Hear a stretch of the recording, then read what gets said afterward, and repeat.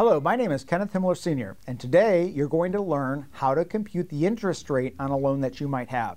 The first most important thing to remember is that the APR, or the annual percentage rate, is the effective rate that you're going to pay on a loan. Effective means the physical dollars that will leave your checkbook and go to the lender's checkbook.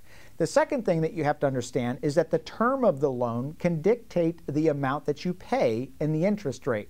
Now, if you have a longer term loan, that's much easier to figure out the interest rate than a short-term loan.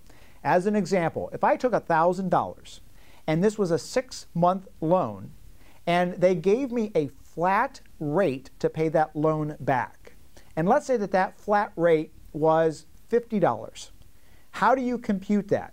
Everything with a loan is computed on an annual basis. So what you would do is take the loan interest, the $50, and you would then multiply that by 2.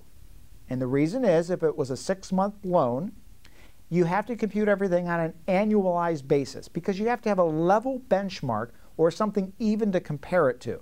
So you take the $50, multiply it by 2 because there's 2 6-month periods in a year.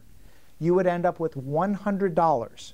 That would assume you had the loan for 1 year. Now again, I understand you're only having the loan for 6 months. But to compute the interest correctly, take the $50, multiply it by 2, it equals $100. You then divide the $100 into the $1,000 loan that you have. That would equal 10%. Now that's the computation to use for a short-term loan. If you have a longer-term loan, many times this comes with added expenses such as loan closing fees, maybe escrow fees, maybe points or PMI. You need to take all of those into consideration when you're looking at long-term loans. But what you do is you figure out what the annual cost of physical dollars leaving your checkbook and going to the lender's checkbook, and you divide that amount into the total amount of the loan. Now, many times, banks or brokerage companies will discount the amount of the loan if you pay points or if you pay additional loan processing fees.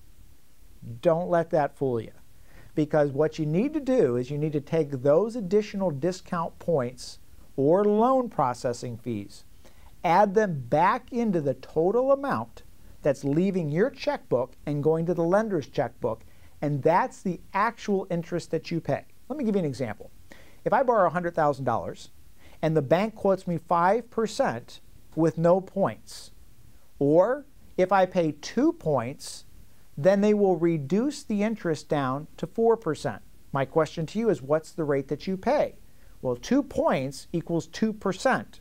So you could assume that you're actually paying 6%. You're prepaying some of those interest rates. Now, one of my suggestions is that they have many different websites online that can compute this for you. If you're a spreadsheet expert, that's something you could do on your own. But even as a financial planner, I look for the shortest and the quickest way to get the answer that I need. One of the websites I use is dinkytown, dinkytown.com. There's a lot of different loan calculators, but feel free just to go on your Google or your search engine and type in, how do I figure interest on a loan calculator? And you will come up with many sites. So today, you learned how to compute the interest on a loan. My name is Kenneth Himmler Sr.